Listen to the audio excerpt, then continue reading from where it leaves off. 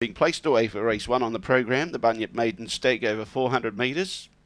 Last of the even boxes being filled now.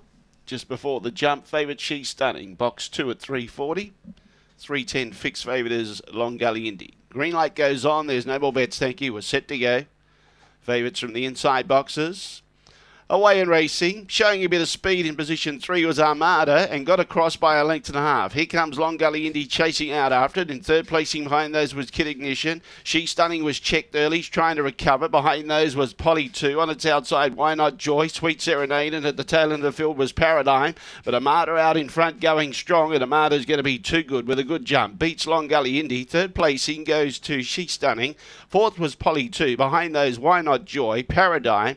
It beat 2 home. They were Sweet Serenade, and always at the tail end of the field was Kid Ignition, and the time was around 23:08.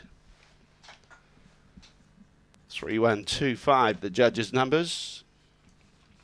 3125, 2.5 lengths, the winning margin.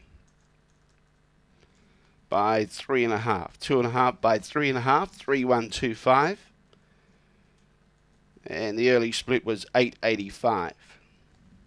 Run home was 14.23. 23:08 was the time. And Armada just pounced on the lead, and too good.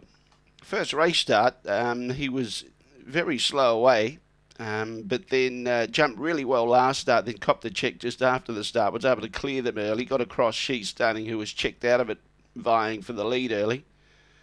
And definitely no surprise to see Armada win today. Black Dog May 2014 Glen Gallen at a velocity